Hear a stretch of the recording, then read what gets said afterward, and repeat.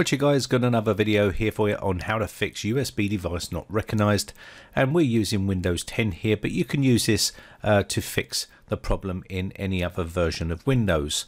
So you can see this is the problem we've got here, USB device not recognized. Now I'll try to show you tutorials on how to fix stuff and how to fix real live problems and fix them. Now these are real life fixes, as you can see here, and we're going to go ahead and try to resolve this issue where it says USB device not recognized. So let's go into the start button and right click and go to device manager. I'm going to show you a bunch of things that you can try and resolve these issues. So let's open up the device manager here and take a look at what we got here. Now what we're looking for is yellow exclamation marks, little triangles you can see there with a little exclamation mark in it. And this means that it's unknown USB device. It doesn't know what this device is. Now you may also see other ones with yellow exclamation mark with names on them, and that means it does know what the device is, but it doesn't have a driver. So let's go ahead and try to check for updates on this unknown USB device and search the internet. You can see it says here the best driver for your device is already installed. What you can do is also right click on it, go back to update driver, then go browse my device and let me pick from the list. You can see here it's saying unknown USB device, and you're going to click next. Now this might work for, say for instance, the one above, the Focusrite, but it won't work for this unknown driver because it doesn't know what the device is, and you're going to need to get the device driver for it. You can see it's got code 43, and we're going to need to try and find this. Now Hardware ID is another option you can use, but in this case it doesn't know what the hardware is, it's unknown to it. So by going into Hardware ID here and looking for the hardware ID, it just says failure, so it won't be able to find or detect that when you're searching for it. So this makes it a little bit more harder to try to find. Now once we uninstall this device driver here, we're going to just uninstall it because obviously it doesn't know what it is. There's not much point keeping it on there, and I'll try and plug it back in and see whether it populates and finds the device itself. You can also scan for new hardware by going up to action and scan for new hardware, or restart your computer at that stage. But you can see it's already failed and it can't detect the USB device. So at that stage what you can do here is scan for new hardware by right clicking on there, and it will try to find it. If it can't find it, then what you're going to need to do is try and find the driver for this particular piece of hardware. You need to examine the hardware and find out what hardware it is. In this case it's a mobile phone, and you're going to need to try and find that driver for that mobile phone. It could be an old mobile phone like this one here, and you need to find the driver for it. It's not going to have all these drivers in the Windows 10 database, so you need to go out and find it. Okay, so you can do a search for that particular product and try to find the driver, and then hopefully this will resolve your problems. So let's move on to this next step here. You can see this USB ID code here. I'm going to do a quick search here and see whether it finds anything for this particular device, and lo and behold, it found the Huawei driver for Windows and also for Mac. So I'm going to download this and install it and see if this rectifies the problem. And I'm going to just quickly open this up and install. Now this could be any particular hardware that you've got that you've plugged in. Another thing you might want to do is unplug all of the hardware that you've got plugged in, like hubs and stuff like that, just in case that's conflicting and causing a problem. Make sure you take everything out of the back apart from your keyboard and mouse, and then remove any other USB devices that are plugged into the computer. So what we'll do here is let this install and see if we get a resolution to our problem. Now again, this is not going to obviously be good for everyone because this is a particular device that I've got plugged in. Now you may have another device, and it's asking me to go into my phone settings and enable this feature, and you can see straight away it's now detected the actual mobile phone, and the driver is now been installed, and that's what I needed to do here. Now another thing to remember is any hardware that you plug into the computer normally has a software or driver to run that hardware device, and sometimes older hardware sometimes becomes uncompatible with modern operating systems, and this is pretty normal. You can find drivers that will try and resolve this issue. Sometimes the hardware that you're using could be damaged also.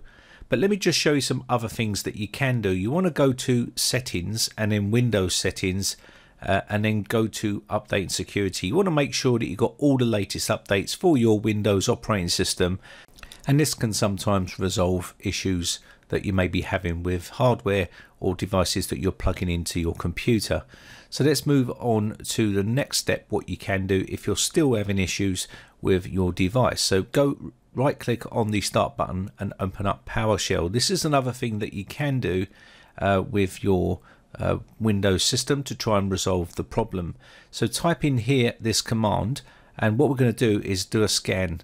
So it's msdt and .exe, and once we've done that, we're going to go space -id and then space device and then all one word here, diagnostic, and then this will run a diagnostic test on your system.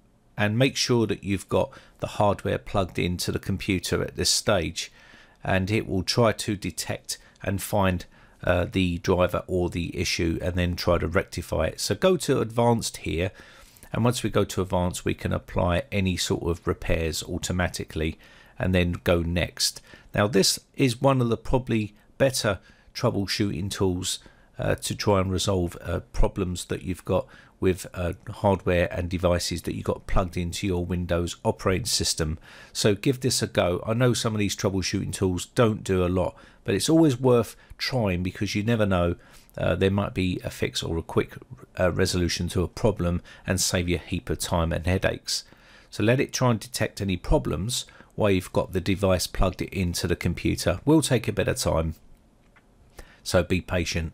And then what it will do, if it says there might be a prompt box popping up, there's going to be different scenarios for everyone. It may have a prompt box saying unknown device. Put the radio button in there and run the scan, and it will try to find a resolution to that problem. You can see here it's detected my Focusrite control doesn't have a driver, so basically it knows my hardware doesn't have a driver for it. So mostly all hardware will need a driver for it to run correctly.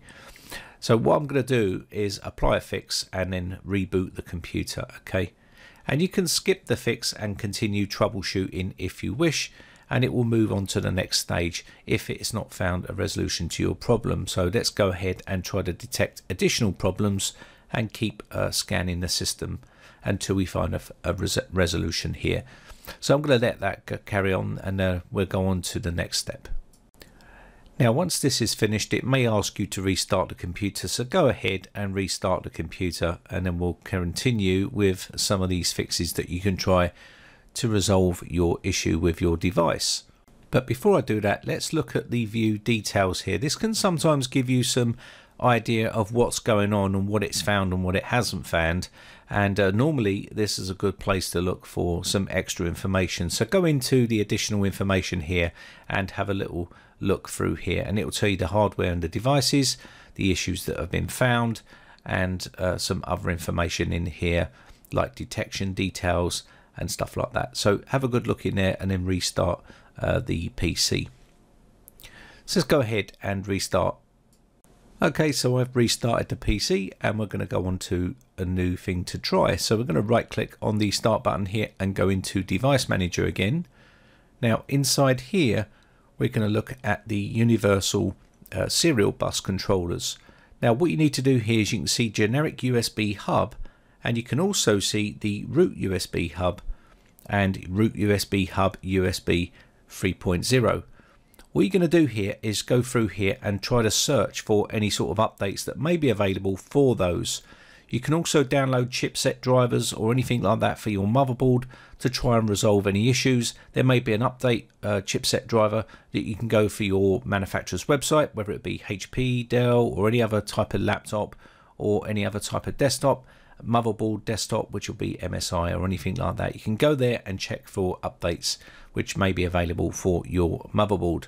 That's always another good step to take. So you can search online for updates, and you can also go through this process where it says generic USB hub and detect and install that update manually through here. And this sometimes can resolve the issue, by reinstalling it, and it sometimes fixes that. So just go to your browse my computer, let me pick from the list and just choose the list there and click next and install it. You can see it going through here.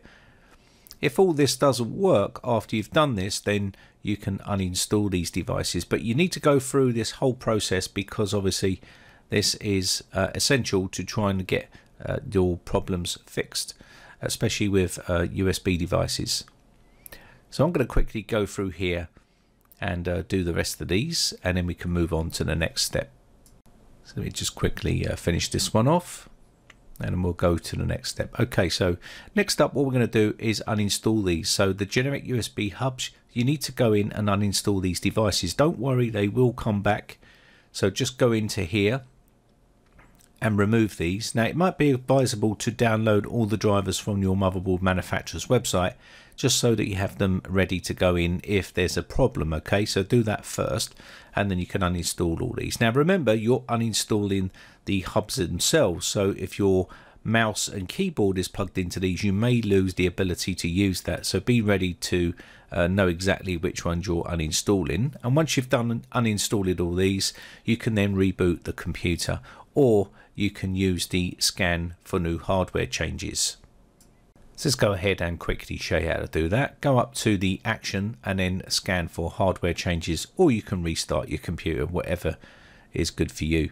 And hopefully after you've done that, the device should populate and reinstall itself, and hopefully it works. If not, we can go on to something different. So let me just quickly restart here, and we'll go on to the next stage.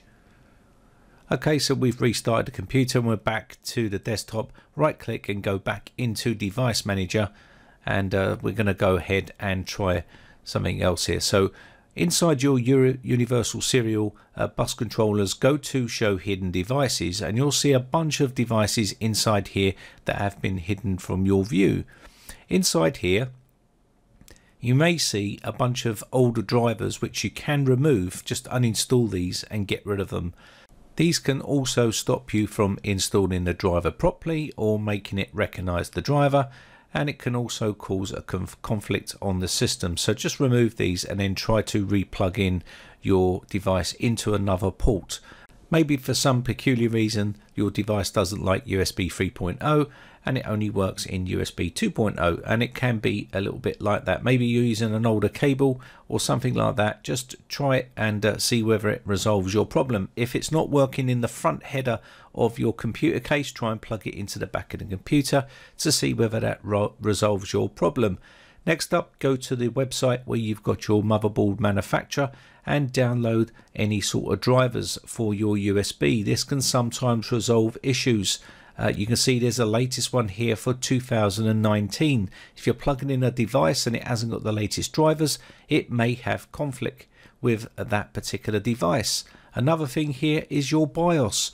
You can always flash your BIOS. If you've got a very old BIOS, it may be outdated and you may need to update it. You can see here, improve USB device compatibility. That is very common. People need to keep up to date, and this is a good way to try and resolve any problems or issues with devices that you're trying to plug in to that computer. So check it out and install all the updates, your BIOS and drivers, and hopefully your problem should be resolved. So let's move on to another area where we can go into the settings here of Windows, and I'm going to go into power management. So I'm just going to quickly type up the top here, power, and you should see power and sleep settings inside here. There's another little setting inside here which might help laptop users. You can go into additional power settings here, click on this one, and then up on the top left hand side you want to click on change settings for the plan balanced, and click in here and you should see power options inside here. Look for USB settings here, and you may have a couple of options available if you're using a laptop. I'm on a desktop here, so there's only one option, and you can disable this and try and see whether that resolves your issue. If it doesn't, you can always put it back to enable, but it's worth giving it a shot. Now there's one more thing that I want to show you here.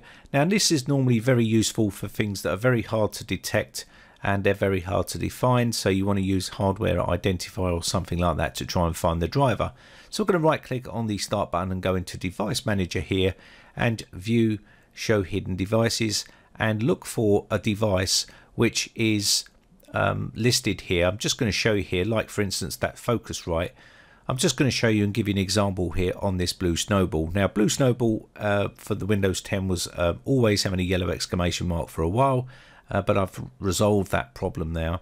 But if you look in Hardware ID here, which I was talking about earlier on, you can copy this Hardware ID. If you can't get the right driver for it and it's got a yellow exclamation mark there, get the Hardware ID. As long as it's listed as known and not unknown, then you can do a search for this particular Hardware ID, and you can see here deviceidentifier.com has detected it as a Blue Snowball. You can then try and get the driver for that and install it on that device, and this is useful for you know, obsolete stuff and older stuff, and it's a good way to try and get drivers for those old hardware that you may be having that you want to try and bring back to life and use.